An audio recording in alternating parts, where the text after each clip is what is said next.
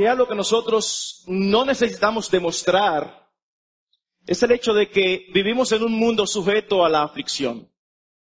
Hay dolor, hay dificultades, hay tribulación. Y esto es propio de un mundo caído. Y si a esto le añadimos que nosotros los cristianos también sufrimos por vivir en un mundo controlado por el príncipe de este siglo, donde todos sus valores, parámetros y todo va en contra de los valores y los parámetros de Dios, entonces, hermanos, yo puedo afirmar sin conocerlos personalmente que no hay nadie aquí en este salón en esta mañana que no haya pasado, esté pasando o que vaya a pasar por momentos de dificultad, de aflicción y de dolor. Para nosotros los creyentes hay esperanza. Para nosotros los creyentes hay principios en la palabra de Dios que nos ayudan a lidiar con las dificultades mientras vamos pasando por este mundo. Y aquellos que conocemos al Señor estamos familiarizados con muchas de estas verdades. Nosotros podemos recordar en tiempo de aflicción la promesa del Señor de estar con nosotros todos los días hasta el fin del mundo. La promesa de que Cristo no nos va a abandonar y va a estar siempre con nosotros, no importa cuán profunda sea la dificultad o la aflicción por la que estemos atravesando. Nosotros también estamos familiarizados con la verdad de que nuestro Dios es soberano, de que nuestro Dios es omnipotente y tiene control sobre todas las cosas. Es precisamente por esto que puede inspirar al apóstol a escribir en Romanos 8:28, y sabemos que a los que aman a Dios, todas las cosas les ayudan a bien. Esto es los que conforme a su propósito son llamados. Y cuando nosotros estamos pasando por dificultades serias, nosotros siempre podemos recordar que en medio de esas dificultades, aunque nosotros no lo entendamos, Dios está allí dirigiéndolas para hacernos bien. Nosotros podemos pensar en textos del Antiguo Testamento como el Salmo 55, echa sobre Jehová tu carga y Él te sustentará. O nosotros podemos pensar en lo que dice el apóstol Pedro, colocando vuestra ansiedad sobre Él, sabiendo que Él tiene cuidado de vosotros. O si vamos un poquito más adelante en Romanos, luego del versículo 28, también nos dice que si Él no escatimó a su propio Hijo, ¿cómo no nos dará con Él también todas las cosas? Si Él hizo lo mayor, que fue darnos su Hijo Jesucristo cuando nosotros éramos enemigos, ¿qué va a hacer ahora que somos sus hijos? Todas esas son verdades, hermanos, que nos consuelan. Sin embargo, permítanme hacerles una pregunta. ¿Cuándo fue la última vez que usted fue consolado o que usted oyó a alguien siendo consolado en medio de su aflicción con la realidad de que Cristo vuelve? Yo no lo recuerdo. Y yo mismo, siendo pastor, con vergüenza digo, tampoco recuerdo yo consolando a alguien con esta verdad. Pero mis hermanos, lo cierto es que la segunda venida de Cristo, el retorno de nuestro Salvador, era un motivo de consuelo que estaba permanentemente en la mente y el corazón de la iglesia en sus inicios. Nosotros vemos, por ejemplo, cómo el apóstol Pablo, inspirado por el Espíritu de Dios, le escribe a los tesalonicenses. Y permítanme leer esta porción que leyó el pastor Lester de nuevo. De paso, yo voy a estar usando mucha escritura. Yo les pido que no traten de caerme atrás para mantener la celeridad. Si usted quiere, copie las citas, pero yo voy a estar citando mucho la escritura.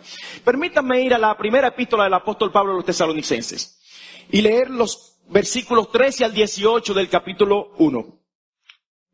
4, dice: tampoco queremos, hermanos, que ignoréis acerca de los que duermen, para que no os entristezcáis como aquellos que no tienen esperanza. Porque si creemos que Jesús murió y resucitó, así también traerá Dios con Jesús a los que durmieron en Él. Por lo cual os decimos esto en palabra del Señor, que nosotros que vivimos, que habremos quedado hasta la venida del Señor, no precederemos a los que durmieron. Porque el Señor mismo, con voz de mando, con voz de arcángel y con trompeta de Dios, descenderá del cielo, y los muertos en Cristo resucitarán primero. Luego nosotros, los que vivimos, los que hayamos quedado, seremos arrebatados juntamente con ellos en las nubes para recibir al Señor en el aire, y así estaremos siempre con el Señor. Y luego de esto, fíjense lo que dice: por tanto, es decir, por esta verdad, por tanto, alentaos los unos a los otros con estas palabras.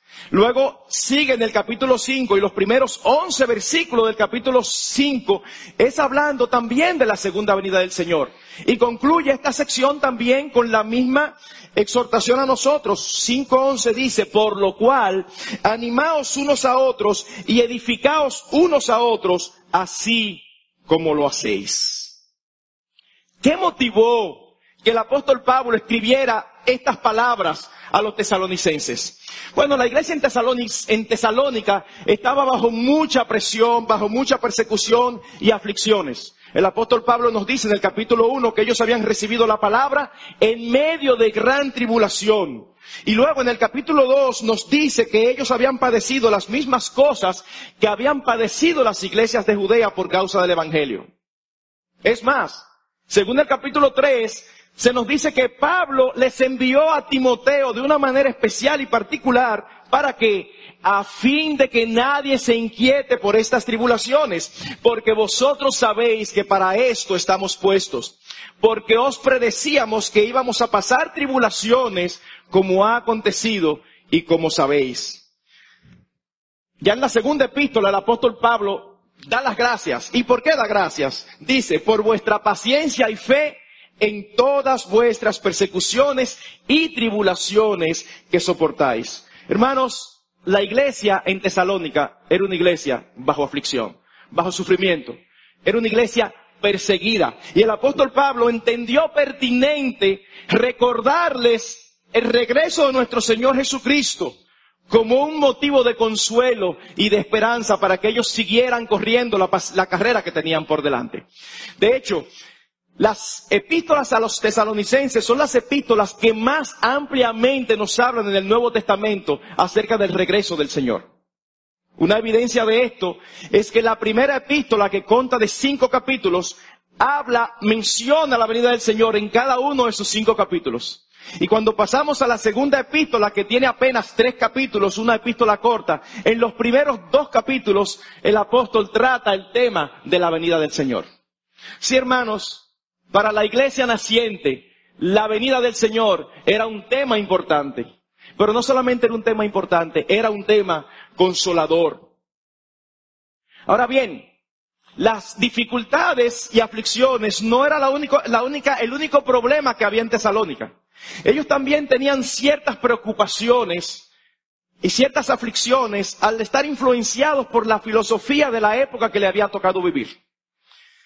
Parece que luego del nacimiento de la iglesia en Tesalónica, algunos de los hermanos habían partido, habían muerto. Y entonces, cuando ellos escuchaban hablar de que Cristo volvería, a ellos les preocupaba de qué iba a pasar con aquellos que habían muerto.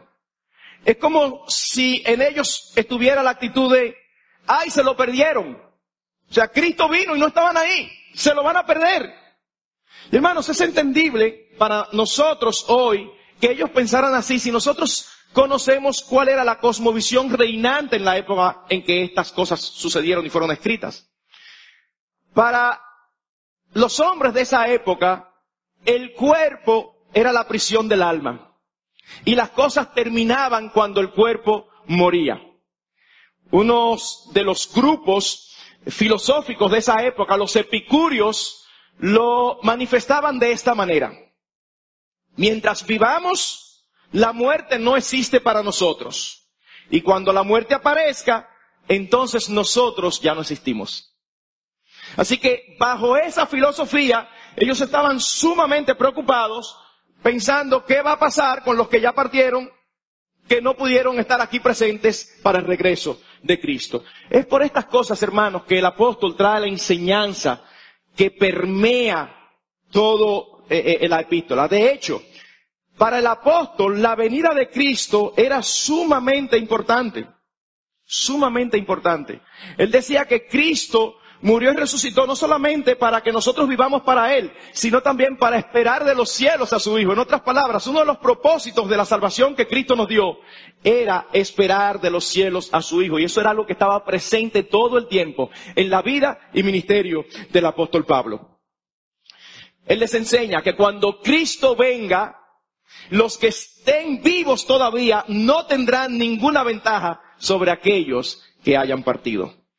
Ahora, hermanos, Para ser un poquito más amplios y específicos, ¿en qué sentido entonces la segunda venida de nuestro Señor Jesucristo puede ser y debe ser de un fuerte consuelo para ti y para mí, creyentes que vivimos en el siglo XXI? Yo quiero esta mañana mencionar al menos 5 cosas que están implicadas en el regreso de nuestro Señor Jesucristo. Y lo primero que quiero mencionar es, hermanos, que cuando Cristo vuelva, y siempre voy a decir esto, cuando Cristo vuelva, nunca más habrá aflicciones, tribulaciones y dolor para los suyos. Apocalipsis 21:4. Enjugará Dios toda lágrima de los ojos de ellos, y ya no habrá muerte, ni habrá más llanto, ni clamor, ni dolor, porque las primeras cosas pasaron. Y esto no es una verdad necesariamente nuevo testamentaria. Es posible que esto fuera citando Isaías capítulo 25:8, donde ya se nos había dicho: destruirá la muerte para siempre, y enjugará Jehová el Señor toda lágrima de todos los rostros. Hermanos, las lágrimas son el producto, son el resultado del dolor y el sufrimiento. Cuando Cristo venga, Él enjugará las lágrimas de todos nosotros. Y hermanos, la idea no es que en el cielo va a haber motivo de aflicción y cada vez que nosotros lloremos Cristo va a venir. No, mis hermanos, la idea es que en el cielo ya no va a haber motivos de dolor. Mientras yo pensaba en estas cosas, mis hermanos, pensaba en tantas cosas en las que uno se maneja en sus iglesias locales. Un hermano con cáncer por allí, otro con dificultades, otro sufriendo la muerte de un bebé recién nacido. Hermanos, nosotros nacimos para la aflicción, como dice el autor de Eclesiastés. Y de este lado del sol estamos sujetos a dificultades, aflicciones, dolor, limitaciones. Yo pensaba, en estos días murió el hermano John Faris. Es un hermano que vivía en la Florida. Este hermano era cuadraplégico y estaba todo el tiempo atado a una cama. Sin embargo, este hermano tenía un ministerio de enlistar iglesias buenas en todos los lugares del mundo. Así que si usted iba a viajar de aquí a Australia, ¿qué hay ahí? Bueno, usted entraba a la página de John Faris y usted encontraba una recomendación de cuáles buenas iglesias usted podía encontrar allí. Bueno, mis hermanos, este hermano no salía de su cama, no podía moverse. ¿Ustedes saben qué? Cuando Cristo venga, nunca más va a tener esas limitaciones. Yo pensaba en los hermanos y hermanas de nuestra congregación. Yo pensaba en las hermanas mayores, que uno las ve que vienen entrando aquí y caminando de allá hasta aquí duran muchísimos ratos para llegar a sus asientos. Mis hermanos, no va a haber ya esas limitaciones. No va a haber dolor, no va a haber aflicción. Nuestro Dios nos dará un nuevo cuerpo, libre de todas estas limitaciones y dificultades. Aquello que había llegado y entrado a la raza humana a través de la caída va a ser eliminado para siempre cuando Cristo vuelva. Y al mismo tiempo que va a desaparecer toda aflicción, nosotros estaremos en un estado permanente y eterno de gozo, paz y deleite pleno. En segundo lugar, cuando Cristo vuelva, el creyente verá consumada su salvación. En otras palabras, cuando Cristo vuelva, nosotros seremos glorificados. Mis hermanos, nosotros fuimos salvos en el mismo día que Cristo, por su Espíritu, abrió nuestros ojos. Clamamos a Él en arrepentimiento y fe, y Él vino a nuestras vidas.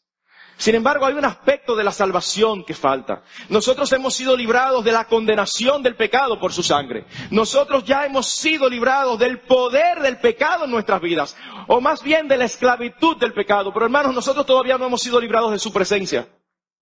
Nosotros vivimos en un mundo caído donde somos tentados porque la tentación externa haya cabida en nuestro interior. Hay un pecado remanente en nosotros que corresponde a las tentaciones que nos rodean. Y hermanos, nosotros tenemos que estar luchando continuamente con el poder y la presión que el pecado ejerce en nuestras vidas. Mientras estemos de este lado del sol, no lo podremos evitar. Sin embargo, cuando Cristo venga, como dice el apóstol Pablo en Colosenses, cuando Él se manifieste, entonces nosotros también seremos manifestados con Él en gloria. O como lo dice el apóstol Juan en 1 de Juan capítulo 3, versículo 2. Pero sabemos que cuando Él se manifieste, seremos semejantes a Él, porque le veremos tal como Él es. No es que seremos iguales a Él, Seremos semejantes, hermanos, seremos semejantes en inmortalidad, seremos semejantes en santidad. Nunca más tendremos lucha contra el pecado, seremos glorificados. Hermanos, si hay un texto que lo expresa de una manera que a mí me impresiona, es Romanos capítulo 8. Permítanme leer del versículo 17 al 23. Y si hijos, también herederos, herederos de Dios y coherederos con Cristo, si es que padecemos juntamente con Él, para que juntamente con Él seamos glorificados. Pues tengo por cierto que las aflicciones del tiempo presente no son comparables con la gloria venidera que en nosotros ha de manifestarse, porque el anhelo ardiente de la creación es el aguardar la manifestación de los hijos de Dios, porque la creación fue sujetada a vanidad, no por su propia voluntad, sino por causa del que la sujetó en esperanza, porque también la creación misma será libertada de la esclavitud de corrupción a la libertad gloriosa de los hijos de Dios. Porque sabemos, oigan esto hermanos, sabemos que toda la creación gime a una, y aún está con dolores de parto hasta ahora. Y no solo ella, sino que también nosotros mismos, que tenemos las primicias del Espíritu, nosotros también gemimos dentro de nosotros mismos, esperando que la adopción, la redención de nuestros cuerpos. Hermanos, en el versículo 17 se nos dice que nosotros somos herederos de Dios y coherederos con Cristo. Y como tales, no solamente padeceremos juntamente con Él, sino que también juntamente con Él seremos glorificados. Pero más adelante se nos dice en el 18 que las aflicciones de este tiempo presente no son comparadas con la gloria venidera que en nosotros ha de manifestarse. Es como si pusiera ambas cosas en una balanza. Por un lado las aflicciones, por otro lado la gloria y la liberación y la redención final que nos espera. ¿Y qué sucede? Obviamente hay un desbalance. Es como las aflicciones aquí, la balanza pesa demasiado. La gloria que en nosotros ha de manifestarse no tiene comparación con las aflicciones que nosotros sufrimos en el tiempo presente. No importa qué tan fuerte nosotros las encontremos. Hermanos, pero lo más maravilloso de esto es ver que toda la creación es como una fábula donde las cosas inanimadas adquieren vida y como a los animales se le da personalidad. En este texto dice que toda la creación gime, anhela con dolores de parto la redención de los hijos de Dios. Porque hermanos, la creación está sujeta a nosotros. Cuando Adán cayó, ¿cómo se manifestó la condenación de Dios en las vidas? El juicio de Dios sobre Adán y Eva fue manifestado en la naturaleza. Es como si la naturaleza dijera, nosotros estamos metidos en este lío no por culpa nuestra, sino por culpa de ustedes. Pero cuando Cristo venga, y seamos redimidos por completo, cuando seamos glorificados, transformados, aún la creación se alegrará y se gozará. ¡Wow! Increíble. El apóstol Pablo lo expresa de otra forma en Filipenses capítulo 3, versículo 20 a 21. Mas nuestra ciudadanía está en los cielos, de donde también esperamos al Salvador, al Señor Jesucristo, el cual transformará el cuerpo de la humillación nuestra. ¿Para qué? Para que sea semejante al cuerpo de la gloria suya, por el poder con el cual puede también sujetar a sí mismo todas las cosas. Hermanos, yo no sé tú, pero de verdad, pensar que va a llegar el día en que yo no tenga que lidiar con mi pecado, eso es un sueño.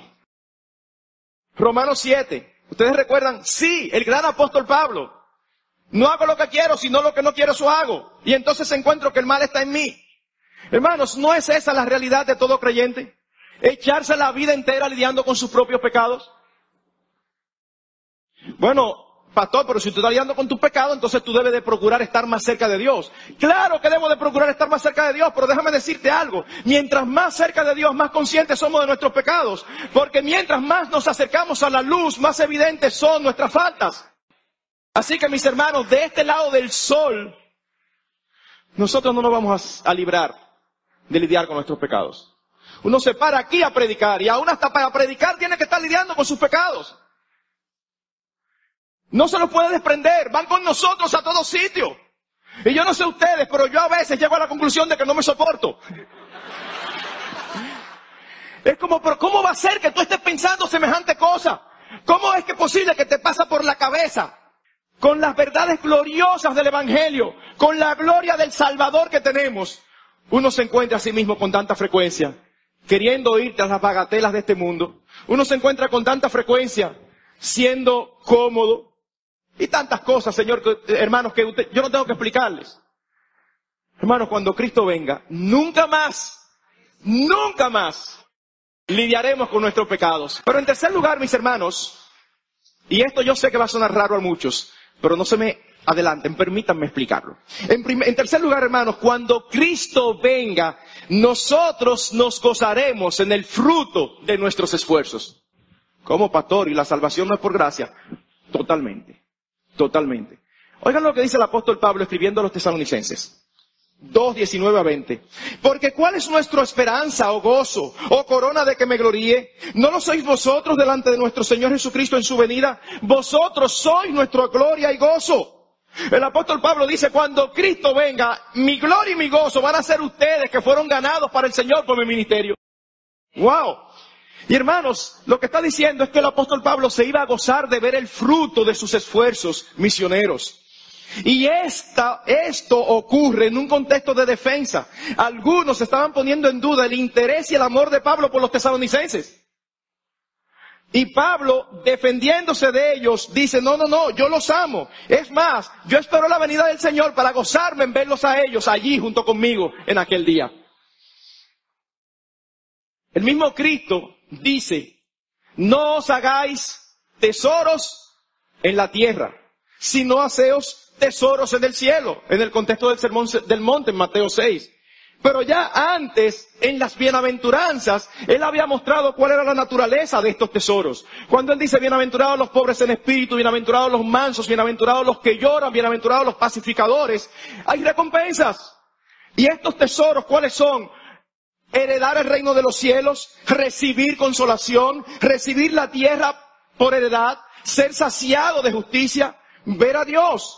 Y al final en el versículo 12 concluye diciendo, porque vuestro galardón es grande en los cielos. Es en el contexto de su venida en Mateo 25, donde el Señor dice que en aquel día Él recibirá a los suyos y Él recordará que cuando tuve hambre me diste de comer, cuando estuve desnudo me vestiste. Es en ese contexto. Sí, hermanos. Ahora, déjenme desactivar cualquier mal pensamiento en vuestros corazones. Hermanos, nosotros no estamos hablando aquí de obras para salvación. Nada que nosotros hagamos puede darnos salvación. Si así fuera, Cristo no hubiera venido. Cristo vino para hacer lo que ningún ser humano podía hacer. Comprar para nosotros eterna salvación a través de su preciosa sangre. Ahora bien, mis hermanos, nosotros vamos a ver cuando Cristo venga, ciertamente, el fruto de nuestros esfuerzos. Oigan el texto aquí, oigan lo que dice el autor de Hebreos. Dice en Hebreos 6:10, porque Dios no es injusto para olvidar vuestra obra y el trabajo de amor que habéis mostrado hacia su nombre, habiendo servido a los santos y sirviéndoles aún. Hermanos, Dios no es injusto. Dios va a recordar con gratitud. Dios va a recordar con gozo, porque es Él que lo produce en nosotros. Es que esas obras, ni siquiera sin su gracia podemos nosotros hacerlas.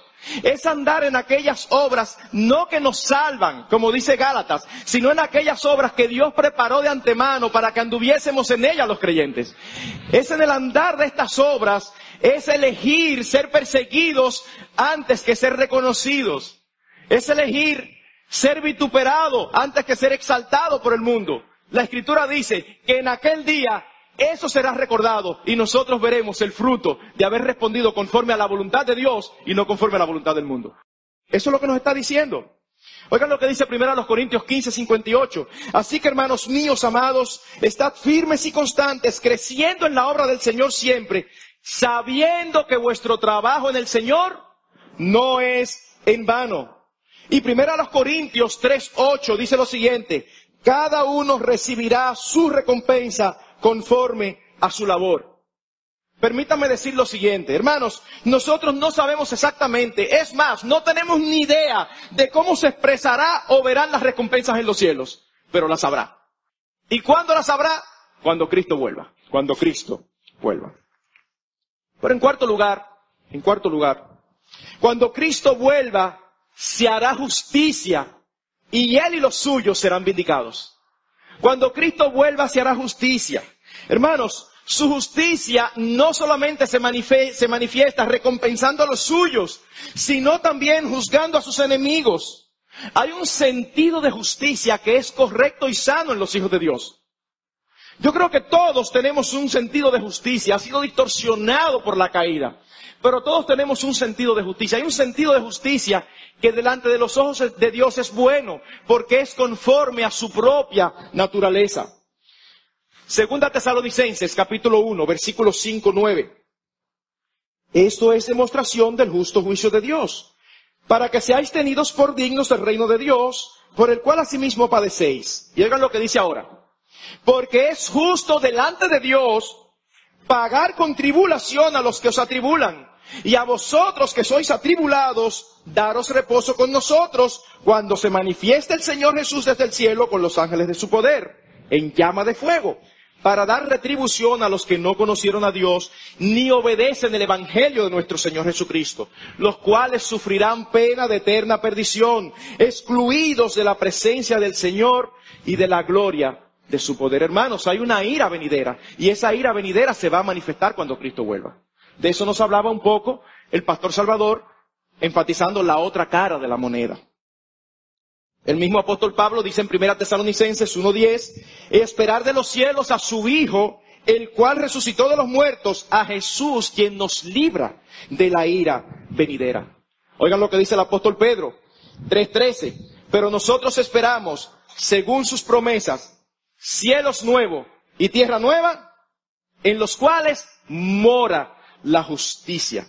Hermanos, nosotros vemos por doquier injusticias. Y en países como el nuestro más. En todo lugar, no importa que sea el sistema social y económico más adecuado. Donde quiera se ven injusticias. Pero en países como los nuestros se ve mucho. Personas que deben ser ascendidos, no lo son. Porque hay alguien que no sirve para nada, pero tiene la virtud de ser familiar del jefe. O sencillamente, hermanos, nosotros vemos cómo se recompensa al malo y se castiga al bueno, al justo. Hay injusticia. Pero hermanos, cuando Cristo venga, nosotros nunca más vamos a tener que sufrir por eso. Déjenme hacerle una pregunta. Dice el Señor Jesucristo en la bienaventuranza. Bienaventurados los que tienen hambre y sed de justicia, porque ellos serán saciados. Pregunto, ¿cuándo serán saciados? Cuando Cristo vuelva. Cuando Cristo vuelva, esa hambre y sed de justicia será saciada. Hermanos, este concepto es importantísimo. Ustedes recuerdan al salmista Asaf, es un salmo muy conocido entre nosotros los creyentes, Salmo 73, donde dice el salmista que él empezó a tambalear porque él se puso a observar y dice, yo estoy aquí tratando de servir al Señor y esto me conlleva ciertas cosas y sin embargo yo veo a los impíos que viven sin ni siquiera tener a Dios en sus mentes, viven como les da la gana. Y tal parece que no les sucede nada. Les va súper bien, no tienen aflicciones, no tienen dificultades de ningún tipo. Oigan lo que dice el salmista en Salmo 73. En cuanto a mí, casi se deslizaron mis pies. Hermanos, estamos hablando de un siervo de Dios que dice que estuvo a punto de deslizarse.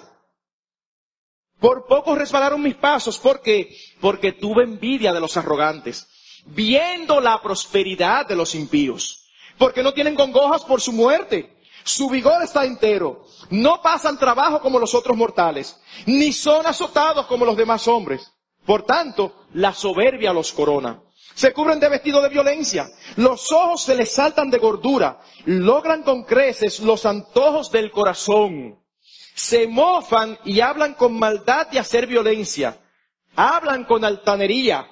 Ponen su boca contra el cielo y su lengua pasea la tierra. Lo que le está diciendo es que conocía a hombres como conocemos tú y yo, que hablan a boca llena contra el Señor, que son injustos, y parece que todo le va bien, parece que todo funciona. Y Asaf estaba a punto de decir, pero no vale la pena, Señor. Sin embargo, oh glorioso versículo 17, dice, hasta que entrando en el santuario de Dios, lo primero que él hizo fue acudir a Dios a buscar la realidad de las cosas, no en su propia imaginación. hasta que entrando en el santuario de Dios, ¿qué sucedió? Comprendí el fin de ellos. Hermanos, yo no estoy diciendo aquí que Asaf entendió acerca de la segunda venida de Cristo. Esa no es la idea. La idea es que independientemente de cómo lo entendiera, su corazón halló consolación porque entendía que no importa lo que tú vieras, esos que son injustos y que blasfeman contra Dios, algún día serán juzgados. Ese es el punto. Cuando nosotros vamos al libro de Apocalipsis, nosotros vemos con frecuencia cómo los mismos santos claman que el Señor haga justicia. Apocalipsis capítulo 6, versículos 9 y 10. Cuando abrió el quinto sello, vi bajo el altar las almas de los que habían sido muertos por causa de la palabra de Dios y por el testimonio que tenían.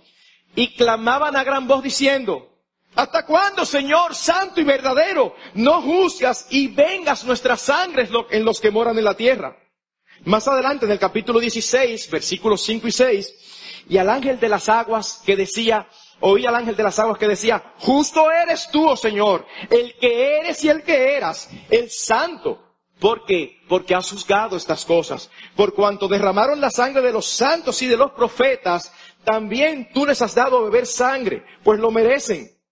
19:1-2. Después de esto oí una gran voz de multitud en el cielo que decía: aleluya, salvación y honra y gloria y poder son del Señor nuestro Dios. ¿Por qué? Porque sus juicios son verdaderos y justos, pues ha juzgado a la gran ramera que ha corrompido a la tierra con su fornicación y ha vengado la sangre de sus siervos de la mano de ella. Hermanos, fíjense la gloria de centrarse en lo más importante. La gran ramera, ¿quién es? No, yo no sé, no estamos aquí para eso. Pero sea quien sea, es mala, es contra el pueblo de Dios y Dios lo va a juzgar. Eso es todo lo que necesitamos saber, principalmente. Ahora, mientras decimos esto, quizás alguno de ustedes puede estarle pasando por la mente el sermón de Salvador anoche. Pastor, pero ¿y cómo conciliamos eso? O déjenme ponérsela todavía un poquito más complicado. ¿Qué hacemos entonces con las palabras de Cristo en la cruz? Padre, perdona a los que no saben lo que hacen. O con las palabras de Esteban cuando estaba siendo lapidado, que decía: Señor, no les tomes en cuenta este pecado. Bueno, mis hermanos, eso era una manifestación de lo que decía Salvador anoche. Eso era una manifestación de la compasión y la misericordia que nosotros tenemos que tener hacia el perdido. Pero tanto Cristo como Esteban sabían que la única manera de alcanzar perdón era repitiéndose de sus pecados y viniendo al Señor. Así que es un clamor por arrepentimiento y fe de todo aquel que no le conoce, algo que nosotros debemos hacer continuamente. Pero venido el momento, todos aquellos que han rechazado voluntariamente al Señor serán juzgados, incluyendo aquellos que hoy vemos que maltratan a los hijos de Dios. Hermanos, yo no sé si ustedes han visto, nosotros pensamos que la persecución era algo del pasado. Al día de hoy, millones de cristianos están sufriendo persecución. Yo no sé si ustedes han visto en internet videos de hermanos siendo maltratados y aún asesinados por musulmanes, sencillamente porque se niegan a negar al Señor Jesucristo. Hermanos, cuando Cristo venga, ellos se van a gozar de haber muerto como lo hicieron. Pero también ellos van a tener un sentido de satisfacción y serán saciados cuando vean juzgados a aquellos que lo martirizaron. El clamor debe ser: Señor, ten misericordia de ellos, perdónalos, concédeles salvación. Pero si eso no ocurre, al final es justo delante de Dios pagar con tribulación a los que nos atribulan. Ahora, mis hermanos, ¿ustedes recuerdan una palabra que Salvador ha mencionado varias veces? Maranata. Maranata es una palabra aramea que aparece en 1 Corintios 16:22. Es una transliteración, es decir, no una traducción. Se tomó esa misma palabra del arameo y se introdujo allí. Y es una palabra que significa el Señor viene o ven Señor Jesús. Era un saludo continuo entre los hermanos al principio de la iglesia cristiana. Maranata, Cristo viene, recordándolo. Ahora, algunos piensan, por el contexto, que aún este clamor de venida está ligado al juicio. Porque inmediatamente antes dice: el que no amare al Señor Jesucristo, sea anatema. Maranata. El Señor viene. Algunos piensan que es el Señor viene para juzgar a todos aquellos que no le aman. Pero en quinto y último lugar, y hermanos, de verdad, Es un decir. Pero si usted no se va a recordar de todo lo que yo he dicho, no hay problema. Pero hermanos, no olvide esto que viene. No olvide esto que viene. Porque esta es la esencia de la segunda venida de nuestro Señor Jesucristo. Cuando Cristo vuelva va a ocurrir lo más importante y significativo de todo. Nosotros nos encontraremos con Él para estar con Él para siempre. Hermanos, este es el centro. Cuando Sujel predicaba anoche decía, el protagonista es Él, el centro es Él. Sí, hermanos, todas las otras cosas son verdad y son estimulantes para nosotros. Pero hermanos, lo más glorioso de todo es que vamos a estar para siempre con el Señor. Primera Tesalonicenses 4:17, para recibir al Señor en el aire y así estaremos siempre con el Señor. Hermanos, fue precisamente por esto que Cristo murió. Primera Tesalonicenses 5:10, para que ya sea que velemos o que durmamos, vivamos juntamente con Él. Hermanos, Cristo murió para que vivamos juntamente con Él. Esta es la más grande experiencia que cualquier ser humano puede vivir. Gozar por siempre de una comunión íntima con su Creador y con su Salvador. Hermanos, usted puede pensar en cualquier cosa que usted lo llena de emoción. Un viaje, una actividad, el nacimiento de su tan esperado hijo. Pero hermanos, nada se compara, ni de cerca, con lo glorioso que será tener una comunión perfecta con nuestro Señor Jesucristo por el resto de nuestras vidas. Hermanos, este es un anhelo que expresaron aún los santos del Antiguo Testamento. Salmo 27:4. Una cosa he demandado a Jehová, esta buscaré, que esté yo en la casa de Jehová todos los días de mi vida para contemplar la hermosura de Jehová y para inquirir en su templo. Esto es lo único que yo quiero, dice el salmista. Y es interesante este texto que voy a citar, porque es el mismo Asaf. Pareciera como si fueran dos temas diferentes, pero el mismo Asaf en el Salmo 73, versículos 25 y 26 dice lo siguiente: ¿a quién tengo yo en los cielos sino a ti? Y fuera de ti nada deseo en la tierra. Mi carne y mi corazón desfallecen, mas la roca de mi corazón y mi porción es Dios para siempre. Hermanos, esta fue la promesa que el Señor Jesucristo hizo a los suyos. Ustedes recuerdan en Juan 14 cuando empezó a decir, me voy, pero no se preocupen que yo no voy a mandar al Consolador. En Juan 14:3, Cristo les promete a los suyos, vendré otra vez y yo os tomaré a mí mismo para que donde yo estoy, vosotros también estéis. Y más adelante, en la conocida como la oración intercesora en Juan 17, esto es glorioso, hermanos. Juan 17, versículo 24, el Señor Jesucristo ora al Padre de esta manera. Escuchen. Quiero que donde yo estoy, también ellos estén conmigo. ¿Para qué? Para que vean mi gloria que me has dado. Y hermanos, cuando Cristo venga, Dios va a contestar la oración de su Hijo. Nosotros vamos a ver la gloria. Hermanos, cuando nosotros leemos esto, uno puede tener cierta sensación, porque si usted escucha a algún ser humano diciendo, no, yo quiero que fulano venga para que fulano vea lo grande que yo soy, a uno le da eso como cierta sensación, como ven acá, ahí está vanagloria.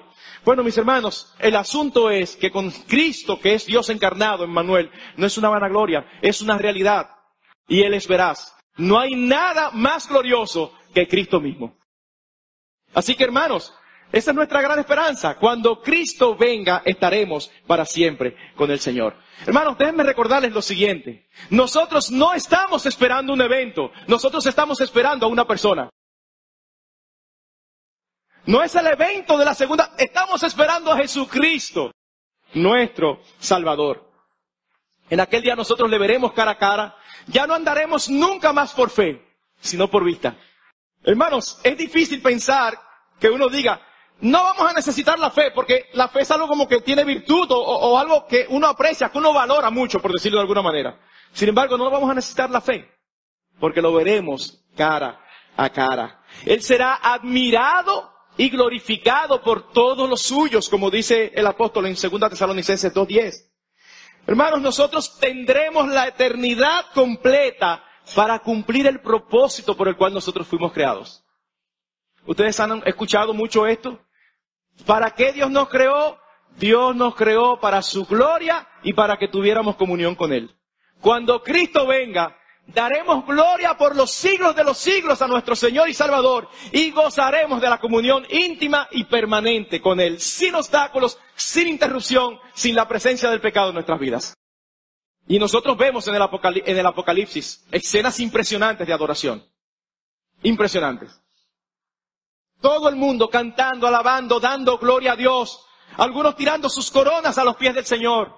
Otros dando gloria al Cordero que fue inmolado desde antes de la fundación del mundo.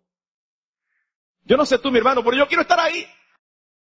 Yo quiero estar ahí. Yo sé que seré como una pulguita que no se ve, pero yo quiero estar ahí, Señor. Dando gloria y alabanza al nombre de Jesucristo. Charles Spurgeon, en una compilación que hace, comentando los salmos, los tesoros de David, él cita a un santo del pasado diciendo lo siguiente: ¿qué gozo hay sin Dios? ¿Qué es la gloria sin Dios? ¿Qué son las riquezas, muebles, refinamientos? Sí, incluso las diademas del cielo. ¿Qué son sin Dios en el cielo? Si Dios dijera a los santos, aquí está el cielo, tomadlo, pero yo me retiro. ¿Cómo llorarían los santos en el mismo cielo, haciendo del mismo un valle de lágrimas? El cielo no es el cielo, a menos que en él gocemos de Dios. Es la presencia de Dios lo que hace el cielo. La gloria no es sino el estar más cerca de Dios. Hermanos, en otras palabras, más adecuadas a nuestro siglo. Por si no se entendió mucho. Hermanos, lo que hace espectacular el cielo es que Cristo está allí. Y si Cristo no estuviera allí, entonces el cielo no sería cielo. Encontré un poema que obviamente pierde un poco, porque es un poema que fue traducido del inglés, donde alguien dice: la esposa no mira sus vestidos, sí el rostro de su esposo amado. Contemplaré no la gloria, sino a mi rey lleno de gracia. No la corona otorgada por él, sino sus manos traspasadas. El Cordero es toda la gloria de la tierra de Emmanuel. Hermanos, si todo esto es así, nosotros entendemos por qué recordar que Cristo vuelve es consolador para todo creyente. Fíjense cómo no se nos manda solamente a consolarnos unos a otros, sino también a estimularnos. Es como confórtate, pero coge ánimo para que sigas corriendo con paciencia la carrera que tienes por delante. Lamentablemente, hermanos, vivimos en unos días donde estas implicaciones parecen ser solamente tema de himnos. Y uno viene aquí a la iglesia. Yo a veces pienso que, irónicamente, uno de los lugares donde uno más miente es en la iglesia cantando. Porque uno dice todo lo que está escrito ahí. Y a veces uno ni siquiera está pensando en eso. Cuando tú vengas, yo anhelo ese día. Y después sale por ahí. O como cuando yo era joven, y algunos jóvenes también, con vergüenza también lo digo. Yo decía: ay Señor, no venga, déjame casarme. No es la idea. Señor, ven en los signos, ven mañana, te espero con los brazos abiertos. Pero tengo proyectos. No, mis hermanos, no. No es un tema solamente de himnos. Debe ser algo que moldee nuestras vidas aquí y ahora. Ahora notemos algo interesante. Notemos algo interesante. No es un consejo, una sugerencia o una recomendación la que el apóstol Pablo está dando. Es un mandato. Y nosotros estamos acostumbrados a los mandatos en las Escrituras. Pero por alguna razón lo hemos olvidado. Es un mandato de Pablo. Alentaos, animaos, confortaos unos a otros con estas verdades. Hermanos, esta esperanza debe tener impacto en nuestras vidas. Como alguien dijo, la esperanza del futuro es lo único que da sentido a lo que ocurre en el presente. Déjenme decirlo con unas palabras mucho más sencillas. Yo siempre recuerdo una ilustración que uno de nuestros pastores da de una niña, una joven, que le preguntaron si había entendido el libro de Apocalipsis. Y ella dijo, sí, muy contenta. Es claro, entendió el libro de Apocalipsis porque ni yo lo entiendo. Ajá, ¿y qué tú entiendes que significa? Que nosotros al final ganamos. Es común escuchar a personas en la vida diaria, y a veces en televisión, en películas. Es común escuchar a personas tratando de consolar a otros de esta manera. Pasándole la mano, no te preocupes que todo va a salir bien. Y cada vez que yo escucho eso, yo a veces hasta me molesto un poco, porque digo, ¿en base a qué? A veces son personas que están moribundas y los familiares saben que no hay salida, a menos que Dios haga un milagro. Y ellos le dicen, para que el familiar se sienta tranquilo, no te preocupes que todo va a salir bien. Sabiendo que se va a morir el otro día. Hermanos, no, la verdadera consolación del cristiano no viene de un deseo de nuestros corazones, viene de una verdad objetiva, real, como que tú y yo estamos aquí. Cristo vuelve. Y eso debe ser lo que nos consuele. Hermanos, con la autoridad de la palabra de Dios, por su seguridad, de su inmutabilidad, yo les puedo decir, no importa, hermano, lo que nosotros estemos pasando hoy, o lo que hayamos pasado ayer, o lo que nos espera pasar mañana por este lado del sol. ¿Ustedes saben qué? Con toda certeza y con la autoridad del Espíritu de Dios, yo le digo, todo nos saldrá bien. Al final, en última instancia, a los hijos de Dios, todo les saldrá bien. Nosotros no sabemos cuándo será. Es más, ni siquiera sabemos si nos tocará estar vivos cuando Cristo venga. Pero mi hermano, si tú o yo morimos antes de que Cristo venga, déjame recordarte, tú no te lo vas a perder ese evento. Tú no te vas a perder la venida. Tú no te vas a perder estar allí, porque Tesalonicenses dice que los muertos en Cristo resucitarán primero para recibir al Señor conjuntamente con los que estén vivos. Así que Él puede venir mañana, dentro de 5 años, dentro de 10, dentro de 50, dentro de 100. Nosotros no lo sabemos. Pero mis hermanos, cuando Él venga, tú y yo vamos a estar allí. ¿Entendemos ahora por qué la iglesia primitiva se saludaba Maranata? Cristo viene, Cristo viene. Hermanos, debe ser el sentir de nuestros corazones continuamente, el mismo sentir de Juan en el Apocalipsis. Y a mí me encanta la forma en que está expresado. Dice Apocalipsis capítulo 22, versículo 20. El que da testimonio de estas cosas, dice, ciertamente vengo en breve. El apóstol Juan está escribiendo y dice, el que da testimonio de estas cosas, Cristo, dice que viene en breve. Y él no puede evitar añadir un comentario suyo. ¡Ay, sí, Señor, ven! Eso es, así es que termina el Apocalipsis. Él no puede evitar, él se emociona. Sí, ven, Señor Jesús. Hermanos, el retorno de Cristo debe ser para nosotros una gran esperanza y un gran motivo de consuelo hoy. Ven, bendito Señor Jesús, para gloria de tu nombre y para regocijo y deleite del pueblo que aquí te espera.